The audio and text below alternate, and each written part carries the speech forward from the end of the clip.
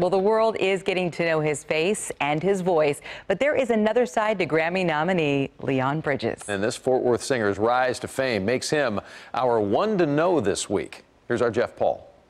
Well, come on, roll with me till the sun goes down. It's hard to fathom what Leon Bridges is about to say. Caressing you from Fort Worth to Amarillo. At 27 years old, he sold nearly 500 million records, performed at the White House for the first family, and was nominated for a Grammy. I'm just going to go back to the drawing board and make a better album. A lofty task underway. Find another fish in the sea. Just a few years ago, he was working as a busser at Rosa's Cafe and then Del Frisco's in Fort Worth. It's really night and day. It's crazy, you know, to go from playing open mics and as everybody knows, being a dishwasher, to being able to play for the president. Leon graduated from Crowley High School, then continued on to Tarrant County College, where he first was into dance and later taught himself to play guitar. He was on no one's radar, except for a couple of fellow Texas gentlemen. Leon started singing takes, and all of a sudden I was thinking, oh man, we really got to get our stuff together. Guitar player Austin Jenkins and drummer and engineer Josh Block took a chance on Leon. They played on and recorded Coming Home at their studio on the south side of Fort Worth. All we wanted to do was lift him up. And away he soared. Please join me in congratulating a true Fort Worth, Texas gentleman, Leon Bridges.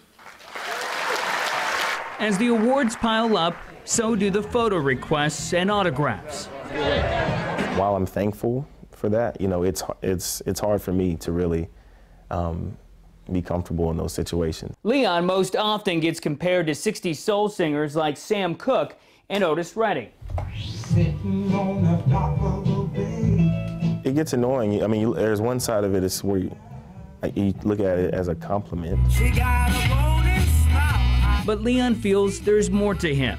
I like to listen to trap music. I like 90s R&B. You know, I like to watch cartoons. As he works on his sophomore LP, Leon chooses his guys and his town. It's good to get back in what I like to call the sanctuary and create. I know next time I gotta hold on. It's where he makes music, where he's grown, and now Fort Worth is where he's staying. He just bought his first house. I'll be here for a long time. I love it here. It seems the more that changes in Leon's life, the more he stays the same. It's all about character. It's not a chore, you know, or to stay humble. It's just Leon.